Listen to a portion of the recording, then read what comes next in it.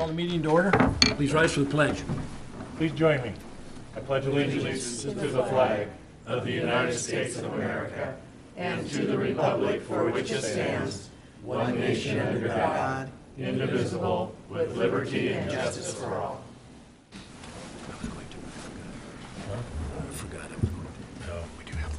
Welcome to the February 19th, 2019 Post Falls City Council meeting. We started the evening with a workshop on bonds, which educated all of us. Clerk will note that all council members, with the exception of Councillor Malloy, are present, and Joe is excused tonight. Ceremonies, announcements, appointments, and presentations. We do have a presentation, and I would like Caden, if I pronounce it right, Olsenberg, please to come down front.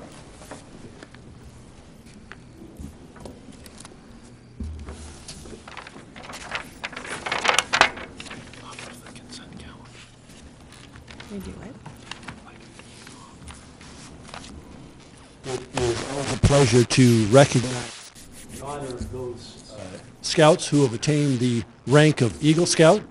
I'm impressed because it's not that common, but we seem to see one every few months. So I love the fact that we have young men, and actually we had a group that was honored as well, who are still so active in scouting, and we want to thank you for all you do.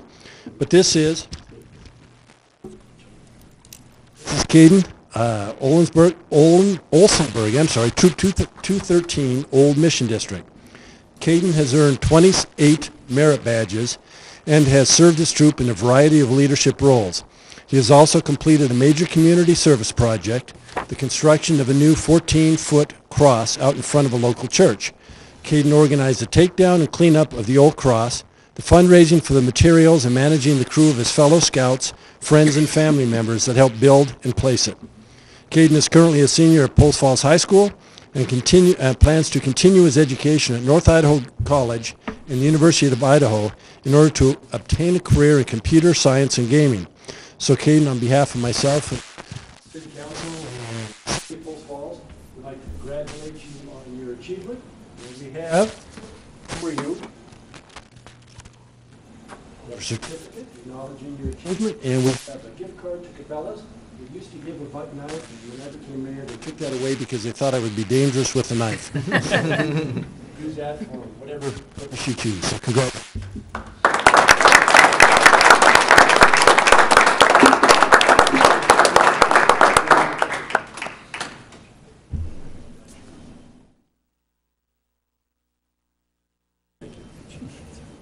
Congratulations, Caden. Good job, Caden. Congratulations, Caden. Nicely done. Good job. Hey, tell me, what church is it so I can go see it? I will go check it out. Thank you. Thank you, Caden. And thanks to Caden's family. We all know that we're all going to take credit when we have good kids. It's because of parents, so good job. Yes.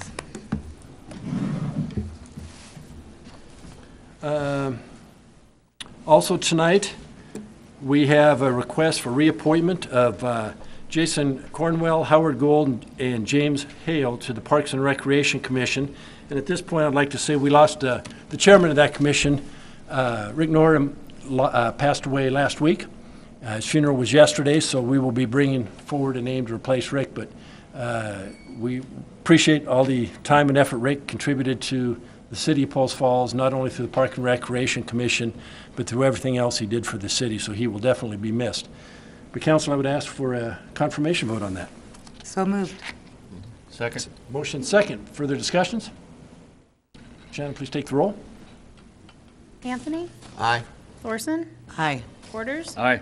Wilhelm? Aye. Wolf? Aye. Malloy? Oh, sorry. Is not here. Thank you. Motion passes. Under announcements, Weinstein and Dine 2019 is next Saturday, March 2nd at 7 p.m. at the Greyhound Park and Event Center.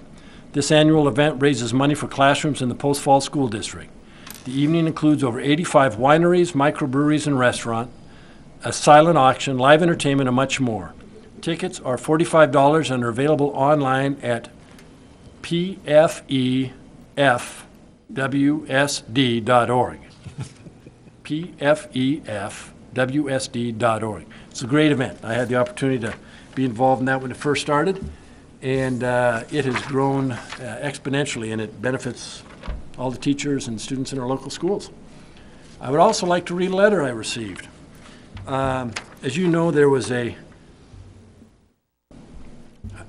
sounds bad maybe, but a sex sting operation where we caught bad guys. And I mean, these are bad guys.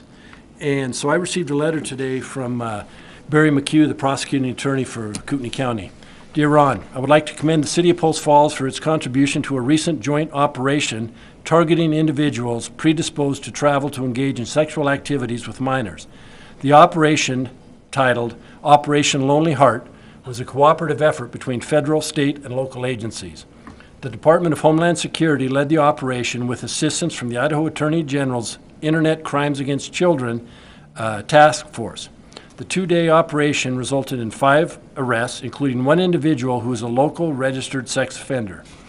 Chief Pat Knight, Police Department administration, Police Department staff, and city personnel were essential to the success of the operation. When Chief Knight was approached with the idea, he immediately said, "Whatever you need, we will make it happen." Chief Knight really understood the cooperative effort that it takes to complete a successful operation. The operation consisted of approximately 60 law enforcement officers, investigators, and federal agents. Participating agencies included Kootenai County Prosecuting Attorney's Office, U.S. Attorney's Office for the District of Idaho, the Washington State Patrol, Kootenai County Sheriff's Office, Coeur d'Alene's Police Department, the Federal Bureau of Investigation, U.S. Marshal Service, and U.S. Postal Inspection Service. Again, I would like to convey our appreciation, and please let the council know that this operation could not have been a success without the help of the City of Post Falls. So, Chief, it's something we've come to expect of you and our police department, and from the bottom of our hearts, thank you for what you do to get some of these people off the streets. Yes. And I believe that is it on the announcements. Are there any amendments to the agenda tonight? We have one amendment we need to remove under consent calendar. Item E, Riverside Harbor Lift Station, a Vista Service Agreement, needs to be pulled from the agenda. Okay. Entertain a motion. I'd move to have that item E removed from the consent agenda. Second. Motion second. Further discussion? Janet, please take the roll. Wilhelm. Aye. Borders. Aye. Anthony. Aye. Wolf. Aye. Thorson. Aye. Motion passes. Thank you. Would you like to present the consent calendar? Declaration. Actually, I did ask, are there any declarations of conflict tonight? Seeing none, now would you present the consent calendar? Item A is minutes from the February 5th, 2019 City Council meeting. Item B is payables, January 29th through February 11th, 2019. Item C is approval for Finance Director to file budget hearing notification with Kootenai County Auditor. Item D is FiberLink service agreement with Intermax Networks to link the Post Falls Police Department and Kootenai County Data Center. Item F is request by the Police Department to send 7 vehicles to auction. Item G is request by the Police Department to send various equipment to auction and to gift some equipment no longer in use to other 911 centers. Item H is request by the IT Department for the disposal of various computer equipment. And those items are, we remove all the hard drives and everything from those before we send them. Are there any questions on consent calendar? I have just one quick question. I understand on the cars that there's an, auto auction where you can send cars, but for all this equipment, where do we send it to auction? It's the, yeah, I'll let Please. Pat answer that. I can't think of the name of the auction place right now.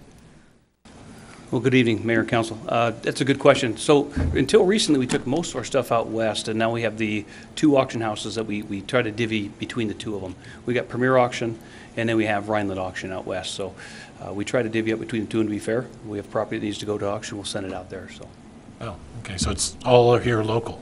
it's local here. Oh, okay. And Rhineland was the one that we used primarily before we had the 2. Okay. Thanks. Any other questions? Not entertain a motion. I'd move to approve the consent calendar as amended. Second. Motion second. Further discussion? Roll call, please. Wilhelm. Aye. Wolf. Aye. Anthony. Aye. Borders. Aye. Thorson. Aye. Motion passes. Thank you. Tonight, we have one public hearing, early dawn vacation. And with that, I will open the public hearing.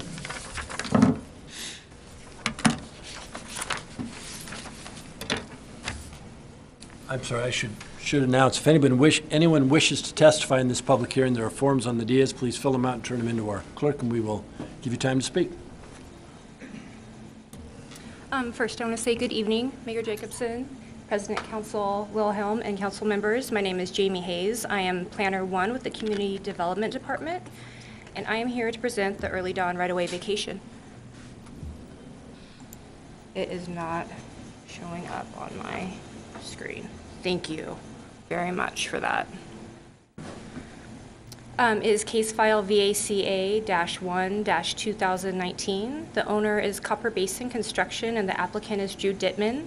The requested action here is to review and approve the requested vacation for a portion of the Early Dawn or Bogey Drive location within the Tullamore subdivision. As you can see in the hatched red, that is the proposed right-of-way to be vacated. Here you have East Bogey Drive, which will eventually extend north, and Early Dawn, which terminates at the proposed vacation. In Exhibit A6 here shows the proposed right-of-way to be vacated. And Exhibit A7 shows the utility easement within the proposed vacation. As far as staff comments, the vacation has been requested due to the realignment and extension of Bogey Drive, which will eventually be the local public street that connects and extends northerly to Prairie Avenue. City staff does not have any issues regarding the proposed vacation request. The vacation will not have any impact on the utility services or existing or future lots. This is a zoomed out picture, so you can kind of get the overall idea of where this is and how this is going to be completed. And once again, you have Bogey Drive coming in, which will eventually extend all the way up and terminate at Prairie. You have Highway 41 right here, and then you have Early Dawn, which eventually terminates at the proposed vacation. These are all the agencies routed. As far as agency responses, Avista Utility Corporation responded with the request to reserve public utilities within the defined vacation. And going back to Exhibit A7, you can see that the proposed right-of-way will have the utilities preserved. Do you have any questions or comments? Questions of Jamie? Steve? Jamie, will there eventually then be other streets coming off of Bogey then? Off of Bogey, well, going back one to this one, Yeah. you will see that it will intersect right here. That looks like that might be a street. So, I mean, with whatever ends up getting developed through here, I don't think that there's going to be too much dendritic streets derived off of there, but we could also get Bill up here if you want to comment on any of how the network is going to be connected. So yeah, as John Manley, planning manager here at the city. So as Bogey Drive continues from, which is here, to the south and meanders and changes direction north-south and intersects Prairie, you would have Hope Avenue, which runs east-west, intersect with it. Also, you may even have some internal drive access come off that as well. And as it proceeds further to the north, you would have Killdeer that would intersect with it as well before it hits Prairie. So there will be some intersections as it proceeds further to the north. Okay. Does that answer your? Yeah, thank you. Okay. Any other questions? Thank you, Jamie. Is the proponent wishing to speak tonight? Doesn't look like it. Didn't see one. With that, I will close the public hearing. Council, how would you like to act? Did you double check to make sure there weren't any anybody to speak? I'm sorry. Thank you very much. I will reopen the public hearing. Is there anybody wishing to speak on this topic? We have none. I'm sure glad I have people. I'm sure glad I have people to keep me in line. I was so surprised we didn't have a proponent. I forgot about the public comment after I announced it. Now I will reclose the public hearing again. Council, thanks so. I'd move to approve Early Dawn Vacation, file number VACA-001-2019. Second. Motion second, further discussion. Shannon, please take the roll. Borders? Aye. Thorson? Aye. Wilhelm? Aye. Anthony? Aye. Wolf? Aye. Motion passes. Thank you. Next item up is unfinished business, and tonight it's the Construction Manager General Contractor Services Agreement with McMillan Jacobs for the outfall and river crossing.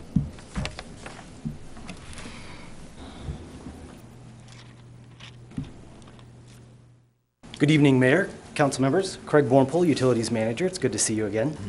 I'm here to speak tonight about an ongoing project, outfall and river crossing. And to be clear, we are seeking approval of a contract tonight with McMillan Jacobs, and I'll explain their role in this project right now.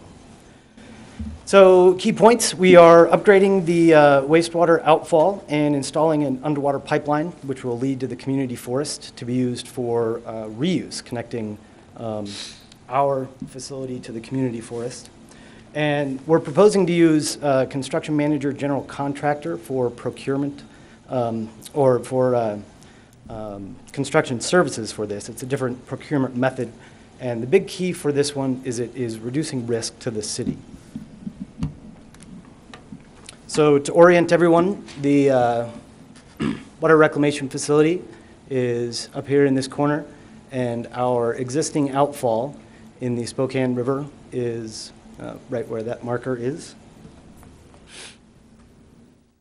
So this project, to remind you, we are replacing the outfall, which goes to about middle of the river, and then we're also, this is where we will extend the pipeline underneath the river over to the community forest area.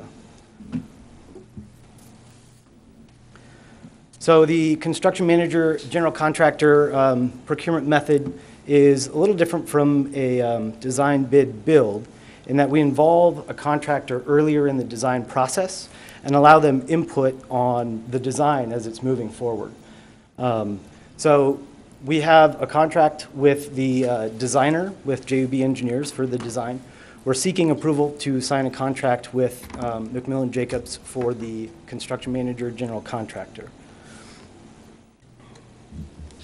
So CMGC, their responsibilities in pre-construction, they're really looking at the constructability of the project. Again, looking to provide input earlier in the design process. And that can impact things such as permitting, phasing of the construction, manage the competitive bidding, looking at the scheduling, and again, trying to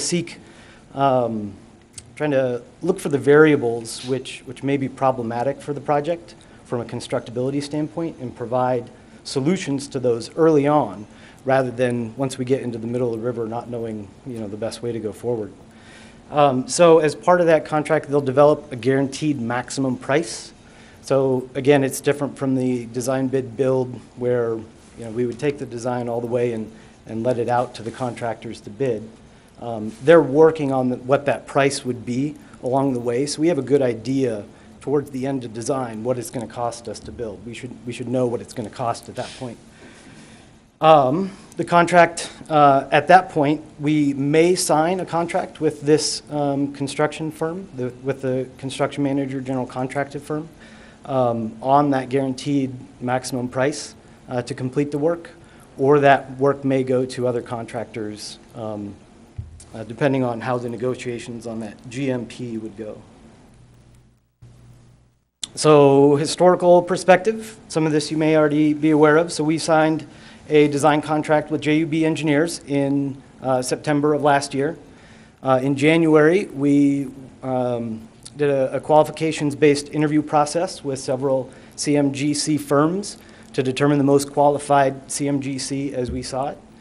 We're seeking a contract agreement with that CMGC firm today, and we would pretty soon, right away, have a kickoff workshop with all of them, JUB, the city, and McMillan Jacobs, to start that next set of design.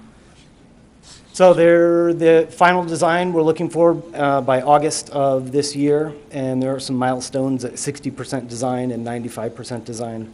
We're looking for construction in the low water season of next summer. So the contract with McMillan Jacobs, it's a contract between the city and McMillan Jacobs, but it lays out the responsibilities of each party, so JUB knows what they're responsible for, McMillan Jacobs would know what they were responsible for, and the city of Post Falls, we have our own responsibilities. So the value of that contract is $116,204, and that does include a 10% contingency. I would just like to say that Councilor Malloy did text me and said he had some questions on it, but he hadn't read all the details. He was going to do that, so he may be contacting you if he does have additional questions. Okay. Just to make you aware. Anybody have any questions on this? No, go ahead. In the staff report that we received, it said that the scope is not to exceed 105,640, Correct. So and then there's a 10% contingency on that. but the slide you just showed us at 116,204. Includes a contingency. Oh, that includes the That contingency. includes the contingency. Okay, that adds up. Yeah, okay. Very good. No other questions. Thanks, Craig. Any other questions? We do need action on this tonight. I'd move to approve the construction manager, general manager service agreement with McMillan Jacobs for the outfall and river crossing. Second. Motion second, further discussion. Shannon, please take the roll. Wolf, Aye. Thorson, Aye. Anthony, Aye. Borders, Aye. Wilhelm. Aye. Motion passes. Thank you very much. Thanks for the information. Next item on the agenda is citizens' issue, and this section of the agenda is reserved for citizens wishing to address the council regarding a city-related issue that is not on the agenda. And if anyone wants to speak to the council on a non-agenda item, please come forward. Seeing no takers. Next item up is ordinances and resolutions. We have New none. business. New business. Why am I missing that? Get those glasses on there. Brian was getting ready to come up and sat right back down. He's leaving you out, Brian. I'm going to need to make my font bigger, I think, so I apologize. I'm just glad you guys keep me in line. That's a full-time. Are your glasses stronger? Yeah, one of the two. Next item actually is new business. I was just kidding before. And tonight it's the Water Lantern Festival contract for the use of Camellan Park. Mayor, Council, thank you. And tonight we're presenting a request for consideration of a special event agreement for a Water Lantern Festival to take place in Camellan Park, and the selected date is September 7th. We looked originally at the second weekend in May, and that date, or they initially requested that second weekend in May, and that conflicted with our Downtown for a Day event that we're hosting as a city, so we steered them towards another event where we typically start to see activity in the park begin to die off. We still have decent traffic, but looking for another activity time that we can spur the public into a space that's a little less utilized. So Water Lantern Festival is an event that aims to gather the community in kind of a unique setting that we don't really see in our region. I'm going to play a short video here that kind of gives the essence of what this event will be.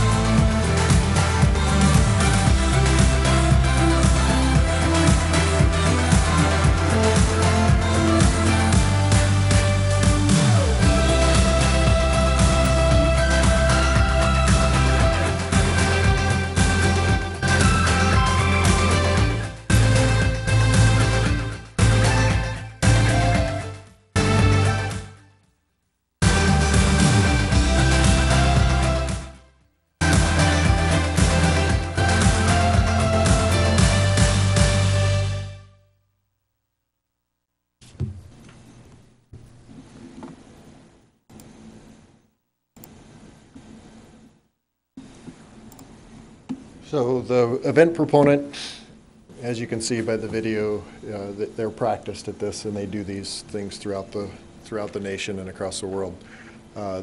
They've hosted over 1 million people in similar types of events throughout numerous communities. They select local vendors and food trucks and such to be able to support the activities of those that are attending their activity. They also do reach out to local businesses for sponsorship and advertising purposes. So pictures similar to what we do for our Post Falls Festival. The footprint that they're requesting is very similar to what we utilize for Post Falls Festival.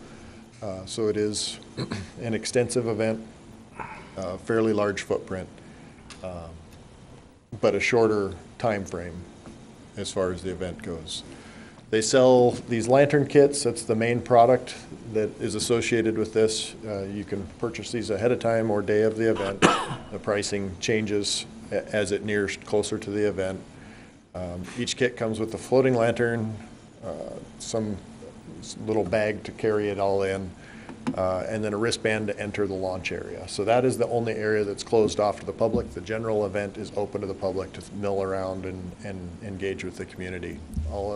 So the only area that is closed is that place where you enter the water to launch your lantern. The gates open 3 hours before sunset, so the event generally is about a 5-hour-long event. The guests have the availability of the food trucks and music, other vendors along site. That lantern decorating comes in that same period of time up until the launch window opens at sunset, and the release of the lanterns lasts about an hour. Everything wraps up 2 hours after, and then they begin doing their cleanup. What this looks like for our city staff, event staging the day before, helping the proponent and their vendors to gain access to the site and safely moving around. There'll be some disruption to the general public in utilizing Camillin Park for that day, so the Friday before. They will bring in their own security staff to be present in the park overnight. That next morning, vendors will be moving in. Once again, city staff will be overseeing that process. The event's open to the public at 5 p.m. and we will be monitoring the event and whatever sound system they have set up, either with live music or a DJ. And then the event happens. Event closes down about 10 p.m. and they start their cleanup process that runs through the evening. And then the following morning, they do a walkthrough with us, and by noon, the park should be back to the normal operation. They have a strong goal to leave the facility in a better condition than what they received it the day before, which is appealing. And as our discussion was 2 weeks ago, we added a few things into that basis of a contract to try to secure that even better for the city to help offset any potential offset of costs. The contract before you is a 1-year term with an option for 2 1-year extensions. The use fee of $3,000 plus 10% of the cut of any event that's larger than 2,000 lanterns. We have a event review and layout 45 days prior to the event that'll include city staff and other agencies that may have weigh in on the way this event would happen, including the PD and KCFR. A damage deposit will be placed in city funds in the amount of $500 45 days prior to the event. So that's an element that we've added to this contract that wasn't before you with the similar event 2 weeks ago. Setup begins the day prior at 8 a.m. and then the park is back to normal noon the day after the event. We did add some sound level considerations that you'll see in the agenda that allowed us to do that monitoring and adjustment if we do find complaints. Fire protection requirements through KCFR for that mobile vending and portable tents. Additional off-site parking considerations are to be made, and they've already reached out to some local landowners that should be able to hold any additional parking that the park can't accommodate. And then there's some general boilerplate language regarding cancellation from either party's stance and general liability considerations. With that, stand for questions. Brian, so if they're going to launch it at the boat launch, is that correct? So it'll be from the swim area, so generally the east side of our swim area. So will it be contained in the swim area then, the lanterns? That's correct. I pictured them getting over the safety buoy and going over the dam, so I was Yep. just Yes. curious. So as they described the event, they have kayaks out in the water with a second buoy line basically helping to contain the area and contain those lanterns so they can retrieve them at the end of the event. Councilor Thorson. You know, I didn't see David Fair, but there was something in Post Falls, late 90s, early 2000s, at Falls Park. Okay. On a much smaller scale, obviously, because the pond at Falls Park, and I think Ally Shute was involved with it, so it had something to do. But yeah, it was not on the wooden platform, that looked quite a bit. They were just floated out there. But it just was lovely. It's kind of like the lanterns they do in the sky. And I think that the people that it would draw, I think that the demographic of the people that would be drawn to this are the kind of people that you'd want in the park. So, yeah, I don't see a downside to it. No, I think personally it's a good event in the season. Ms. Wolf? Sounds like a great event. Did we reach out to any other cities that have hosted this to find out if they follow through like they say they'll follow through? They provide a long list of references. We didn't reach out to anybody, but I know Boise is holding one of these events. So that's the extent of this at this point. Linda? Brian, so if I'm meant to understand this right, the park is going to be closed the day before, the day of until 5 o'clock, and then the following day until around noon? It wouldn't be closed. The park will be impacted by vendors moving about and setting up. So it's not a closed event. The park is open to the general public. We'll just have to be there on site monitoring as they move around and get their event deployed. Similar to what it is for Post Falls Festival on the Tuesday, Wednesday ahead of, or Wednesday, Thursday ahead of our event. I see. Yeah, I think it'd just be really, really nice. Very nice. I just had a question. Is this vendor the same one that does the Lantern Festival in Spokane or a different one now? This is different. Okay. Yep, this one's different. They're based out of Utah. And the coordinator on this has been extremely responsive. Communication's been excellent. So that's a positive sign at the lead in. Okay. Good event. Need an action vote on this? It didn't say action item, but we do need one, correct? Yes, we're approving the contract. Oh, Entertain I'd make a motion. no. Okay. Did you? Go ahead. Good. I'd make a motion to approve the Water Lantern Festival contract for the use at Camille Park. Second. Motion seconds, further discussion. Roll call, please. Porters? Aye. Anthony? Aye. Wilhelm? Aye. Wolf? Aye. Thorson? Aye. Motion passes. Thank you, Brian. Next item up is now ordinances and resolutions, and lo and behold, we still don't have any. Yeah, getting ahead of myself. Followed by administrative staff reports.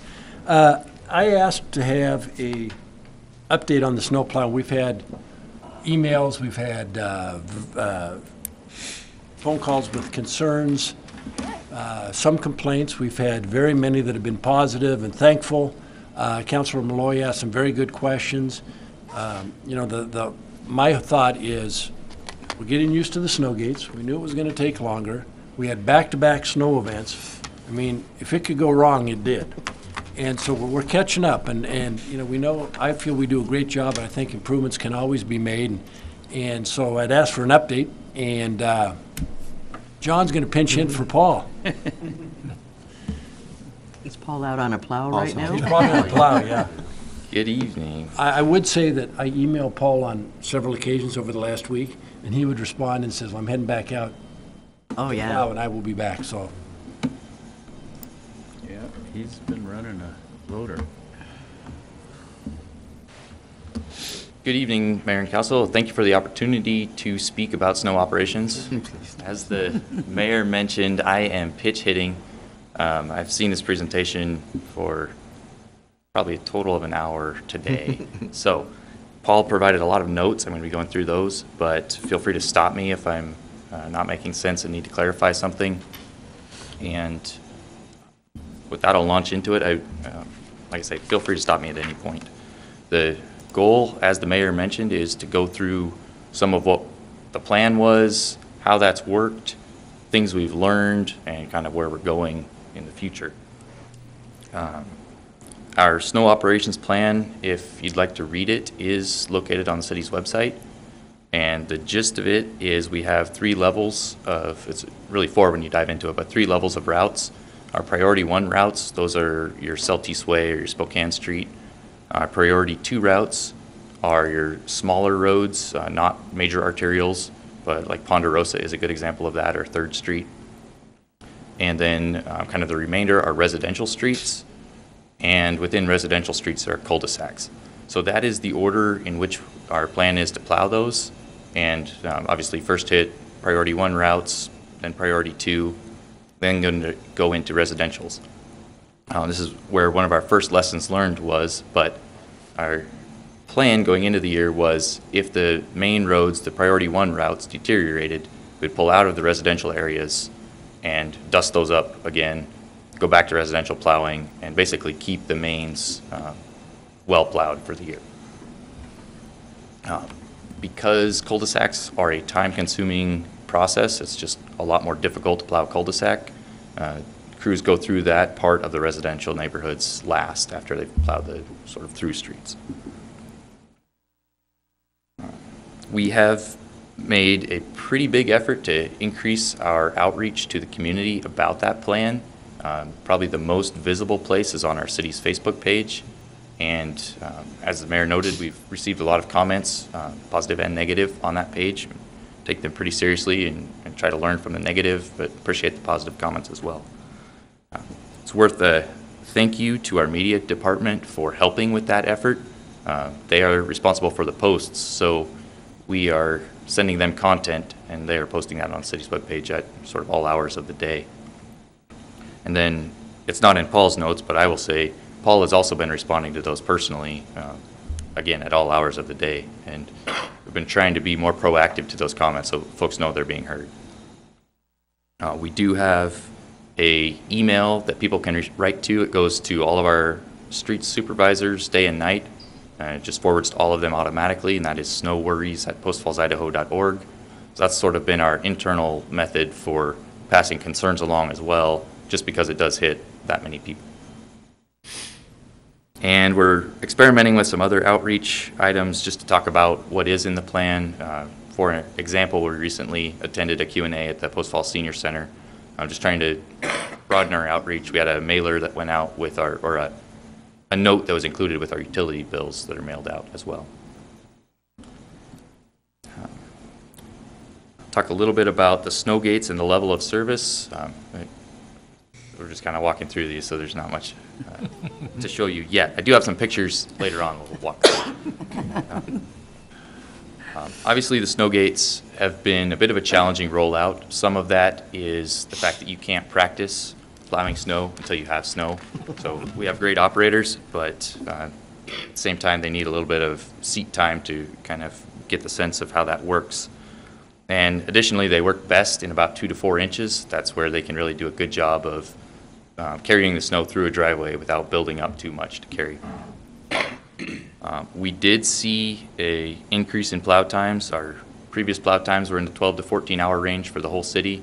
This recent series of storms, the first plow from start to completion was over 36 hours, so a pretty substantial increase in plow times. There's some reasons for that too.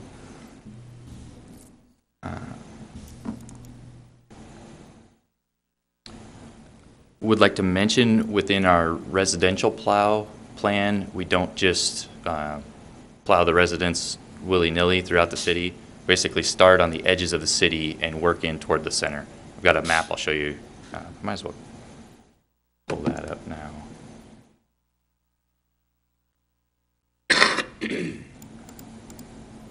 Oh, you're going to see all the... I'll come back to it as we go through. We have 4 quadrants of the city. We plow each quadrant from the outside to the center of the city. That doesn't mean that they exactly land on Idaho in each case. In the southern part of the city, it's Greens Ferry. So it's worth looking that map up on our website. You can see exactly which quadrant you fall in and get a sense as we go from either east to west or west to east where you fall in that. And what we're trying to do there is just have a repeatable plowing experience, so to speak, where if you're midway through, you know that once we hit residential neighborhoods, you're going to be about midway through the plow. On the east side of the city, we do have a higher elevation area in the highlands, so hitting that east side of the city first also helps with what they actually see additional snow in the highlands.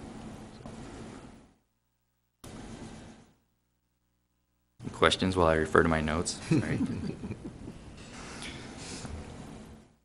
So I mentioned we had some lessons learned with maintaining the priority 1 routes instead of residential neighborhoods. And what we found was we would spend 6 hours plowing residential neighborhoods.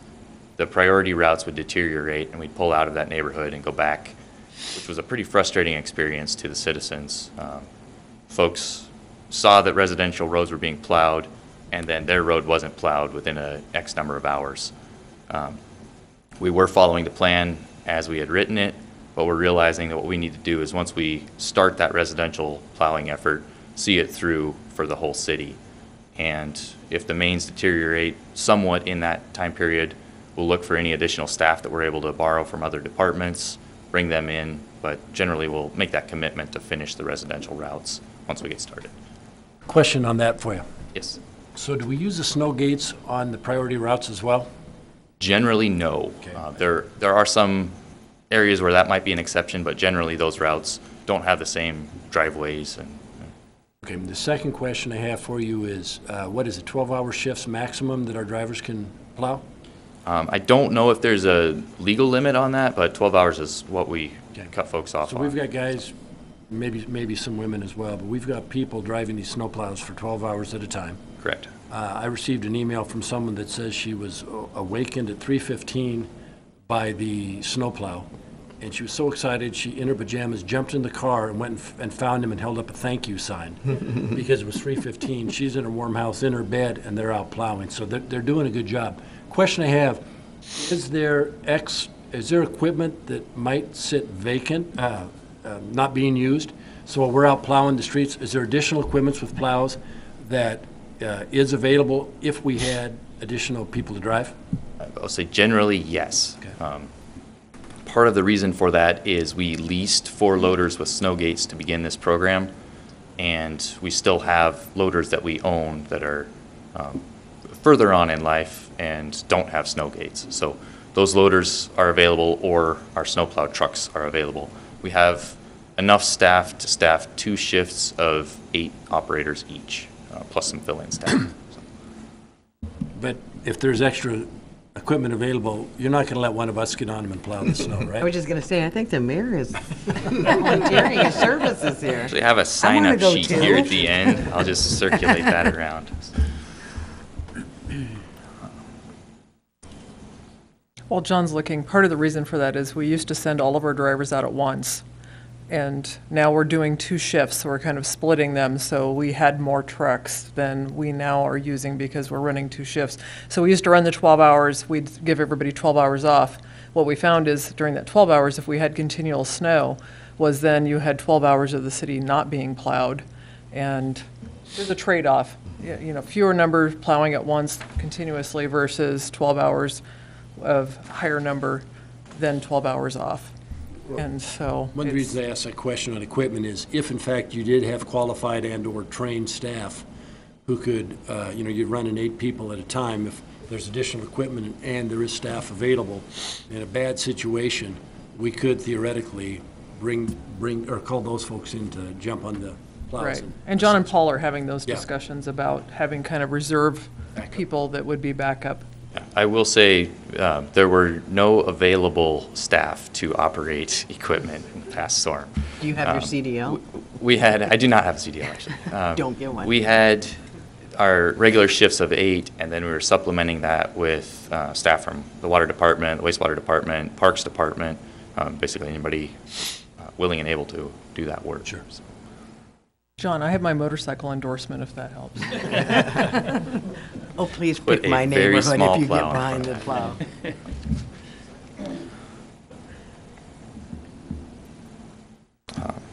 And I should say, I want to add to that. So those additional staff were on board while we had teams out plowing the residential neighborhoods the second time. And those staff were maintaining the main arterials with the use of our dump trucks that have the snowplows on the front. What we did learn is that in a normal snowfall, our street team can clear the residential streets in about 24 hours. That's now that they're used to the equipment and generally agreeable conditions, which is what we saw the second residential plow that we did. Some numbers for you. We've spent about $64,000 on magnesium chloride this year.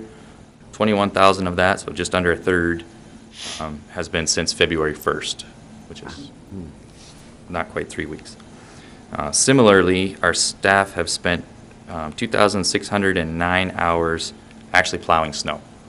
And of that, 1,286, which is not quite half, have been since February 1st. So we have put a lot of hours on those machines just in the last 3 weeks. Obviously, one lesson learned is that we need to focus resources on our priority routes once the residential plowing begins. We saw tandem frustrations. We saw folks frustrated that we were plowing residentials and not maintaining the priority 1 routes as we had said we were going to do, and folks frustrated that we hadn't plowed the residential routes yet and we were out maintaining the priority 1 routes. So our compromise on that going forward is finish the residential routes, pull in any staff that we can that are available to clean up the main routes. It would be helpful to have a better system of notifying citizens where our snowplows are. We're working with that on our Facebook page to just provide more narrative updates. They're this far through this quadrant, working east to west. We'll try to keep improving on that. We're also looking at potentially utilizing software in the future to do that with basically GPS tracking devices. There are some logistical problems associated with that. Obviously, and we put this in almost all the messages we sent out, cars parked on the side of the road and trash cans left out on the side of the road for extended periods of time really slow the plows down. So anytime we can send that message out, we're happy to do that. We did have some accomplishments. I had a concerned citizen with some valid concerns ask me not to declare this operation a success. We'll say we had some successes in this operation. Our priority 1 routes, like on Celtice Way, Spokane Street, look good still. There's bare pavement in a lot of places. We did receive positive Facebook messages and positive phone messages as well, positive emails. Not all of them are positive, and we're going to call that a success too. Folks are talking to us, telling us what they'd like to see differently, and it's our job to make a recommendation from that. And then, it's not tongue-in-cheek, I really think this is a success. Had we not had the February we've had, we would not know how our snow plan functioned as it was written in October. So having the mild November, December, January we had didn't serve our plan well. This February has done a great job of providing some constructive criticism for us. Good spin. With that, here are the pictures of the snow gates, as you got the preview for a second ago. They're just a hydraulic device that operates on the end of the plow, up and down. That's pretty much all the control you have. And as it's been noted a couple times, it takes some time to learn how to operate that well. I think the staff have done a great job figuring that out. That being said, we've had our struggles with it, hit a driveway and miss a driveway. There's a learning curve, and my hat's off to the staff for taking on that learning curve. There have been hiccups, and we're working through those.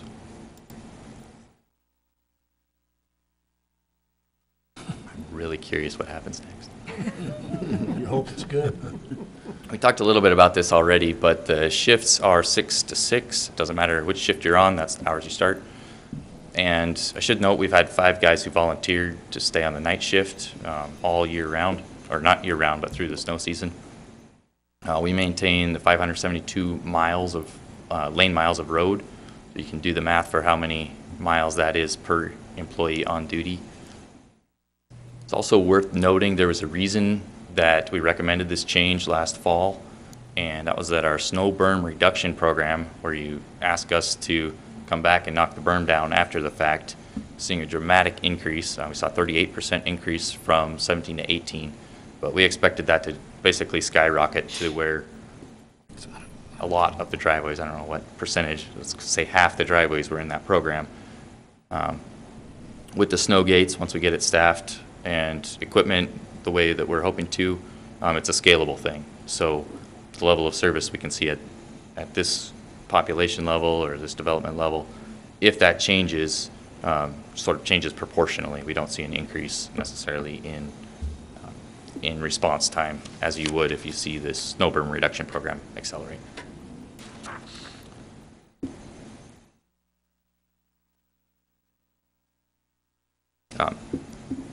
This is worth noting. The 24-hour shifts, like Shelley mentioned, are also a financial benefit to the city. Previously, we had the call-out plan, basically. Once it starts snowing, everybody stays until they've worked their allotted hours, and they come back as soon as they can. Lots of times on overtime. That adds up in terms of expense to the city. This has staff on duty basically 24 hours a day, at least 5 days a week. So we're not paying overtime necessarily to have folks out there keeping the roads clear at night. Sorry, it's kind of a long presentation, but there's a lot to cover. So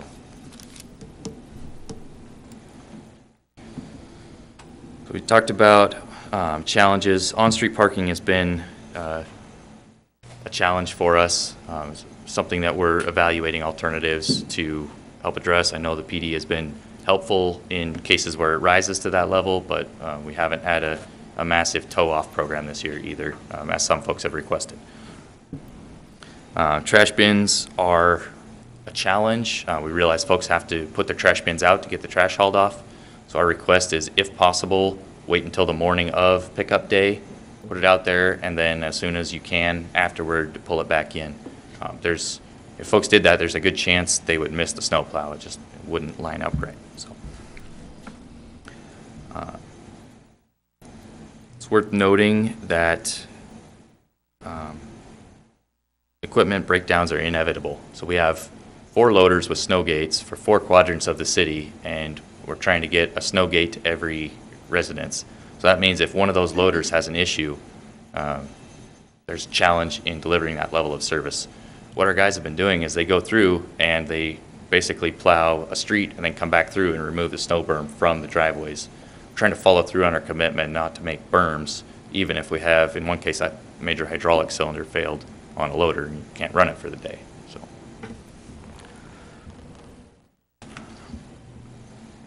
talked a little bit about why did it take so long. Basically, it was a scheduling challenge. We had a lot of snow falling in a short amount of time, so choosing which roads to plow meant some other roads weren't getting plowed. We think we've got a better scheduling plan put in place for the next storm. Drifts are also worth mentioning. That's not something that we talk about a lot, but they were a major factor in this last storm. I know once the storm was over, everything was plowed, and then you come back a few hours later, and I know there's a good picture in here of a snow drift, and the road's covered again. So that was basically a dress as needed, but it took a lot of time and rework, basically.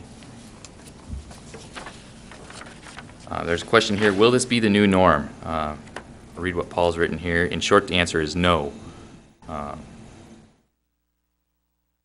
There's this idea of dedicating resources to the priority 1 routes by pulling those in where we can, and then committing to residential routes. We've also hopefully climbed that learning curve quite a ways in terms of operations. It just, like I said, takes some seat time to get used to the plows. So hopefully as this effort continues, we just get faster at it. And then as noted earlier, in a normal snow event, we were able to plow the residential neighborhoods in about 24 hours. So we had originally said we thought about 30 hours for total citywide plow. That seems to be about right once we get things dialed in. Here is a snow drift. For comparison, that snowplow blade comes up to the top of my leg somewhere. So you see it's not something you can drive through. The note here says this was just one of the snow drifts that we were challenged with. Here's an example of parking and just a challenge to plow around, and even if you do a good job, there's still snow that's out in the road and kind of makes a mess. Some trash day pictures. It's my street. Cul-de-sacs, challenging to begin with, but extra challenging with vehicles in the cul-de-sacs. Councilor Malloy actually sent us a pretty funny email about witnessing somebody watching plowing operations happen around their cul-de-sacs with their car in the driveway. He did point out it wasn't him. Maybe that's why I didn't show tonight. As promised, here is our snow removal quadrant map. Quadrants, because they're equally weighted in area roughly, or at least in lane miles, but they're not very square shaped. So you can see the dividing line is about Idaho in the northern part of the city, and as you go south, it's Greens Ferry, and then it's Celtice along kind of the middle. And once we get into residential neighborhoods, this goes basically from the outside in, as I mentioned. This is also worth mentioning, another challenge, we do prohibit putting snow from not in the right-of-way into the right-of-way. That just makes things worse for everybody. So we've taken a pretty proactive approach in terms of the streets team reaching out to people that they see doing this. We've also had great support from the PD in trying to enforce that when we're able to put everybody in the same location at the same time. So please don't put your snow in the right-of-way. That's my request to the public. John? If I could take You bet. one more Go ahead. second, I would really like to thank the staff, and I made a list, so I would try not to forget anybody, but it's basically everybody at the city. Police department obviously has been helpful, traffic control sort of things, helping with enforcement. I mentioned the media center. I also want to mention the admin staff. I know a lot of folks answer questions who aren't on the snow hotline, but their phone rings at City Hall. They do their best to take care of folks and pass it along to the streets team. The water parks and wastewater staff who filled in sort of above and beyond their normal duties. And then the street staff really deserve some thanks. It's in the presentation, but they work 12-hour shifts in a row, which is an astronomical amount of time. So, with that, any questions? I'd just like to thank you for stepping in for Paul. I'd like to thank Paul because I've had numerous emails, and a lot of times people just want to make their concerns known, and then it's nice to get the follow-up emails thanking the city for addressing it or trying to take care of it. I know that it's not been easy. It's been a real challenge. It's a learning experience. And again, I know Paul has been responding. Anytime I email him, and I try to copy Shelley, but it could be weekends, it's evenings, it's more, whenever. And when he has the opportunity, as soon as he has the opportunity, he's getting back to those people. And again, most of them have been extremely courteous. They address their concerns, they bring them forward, and they appreciate the response. I have had a few people that say, you guys won't spend the money to keep our streets clean. And I think back to the number of hours that you mentioned, the dollar amount we spent on de-icer, and although we live by a pretty strict budget, that does not constrain our ability and or willingness to keep our streets clean. So I think it's going to improve as we go forward. I appreciate the fact that you're looking at other options, and you've got a plan, and if it's oftentimes it's going to need tweaked, and that sounds like that's what you're doing. I've told folks that, there's no public testimony tonight, but if they have questions that you or myself would be available after the meeting. So if someone does come up to address it with you, that's why. But we want to make sure we get questions answered. So. Wonderful. And feel free to reach out to us through phone or email or the Snow Worries email as well. Sounds good. If you're not here tonight. Any council comments? I have one, Mayor, about that.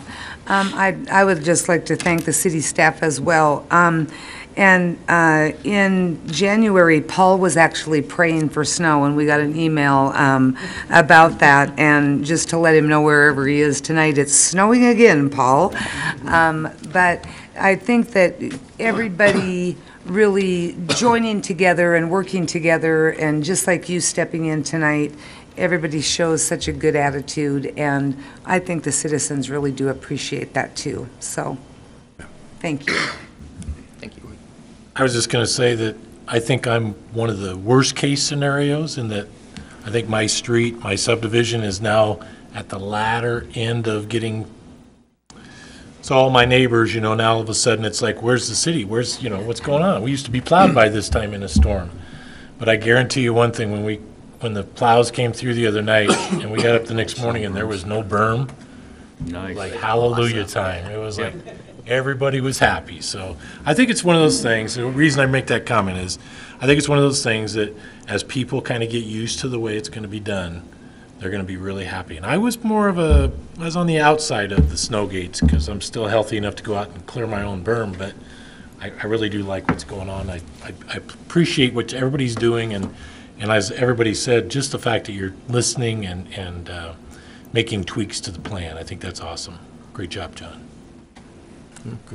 Well, I had an original concern, being on the committee on the snow gates, that we were going to invest all this money into front-end loaders and snow gates and not get a chance to use them, but just a little bit more than what I expected. So, but same thing as what Al said.